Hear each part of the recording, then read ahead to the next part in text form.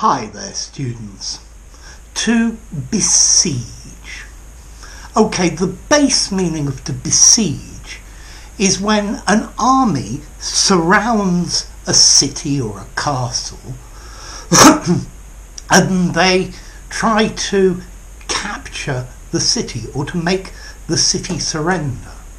Like the Siege of Troy, for example. Okay, yeah, I'm sure you've seen films where there is an army besieging a city.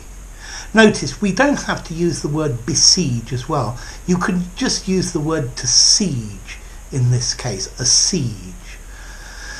Okay, to besiege. But we use this word more commonly nowadays, metaphorically, to mean to surround and give a hard time, to harass, to make problems for. So we had a picnic, but we were besieged by ants. Okay, we were besieged by insects. There were insects everywhere. They were getting into the sandwiches, into everything. Okay, or when something happens, maybe there is a person who is besieged by reporters. There's a crowd of reporters round them, asking them questions. What's your comment? What do you think about? Yeah, okay. Or maybe a star who is famous can be besieged by fans. So it's metaphorically this idea of the army, but you're besieged by insects, by reporters, by fans, by whatever. And then we can go a step further with this besiege, to be besieged with requests, to be besieged with complaints. So to be flooded with, to be inundated with, to have lots and lots and lots of. So he put an advert for a job in the newspaper, and he was besieged by applicants. There were hundreds and hundreds of people asking for the job. Maybe when a company does something wrong, they are besieged by complaints. They have hundreds and thousands of complaints. They are besieged. Yeah.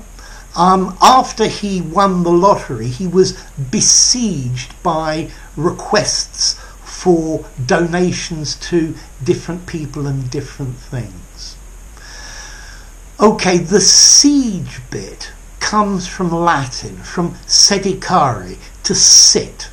So yeah, to sit outside, yeah, waiting for, or sit around waiting for something to happen.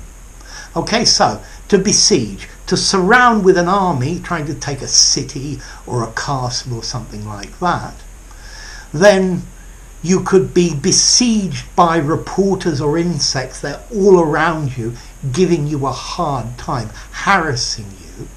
Or you could be flooded with something.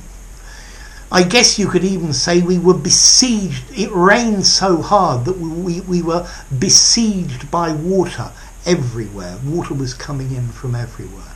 You had to be flooded with, to have lots and lots of something coming in.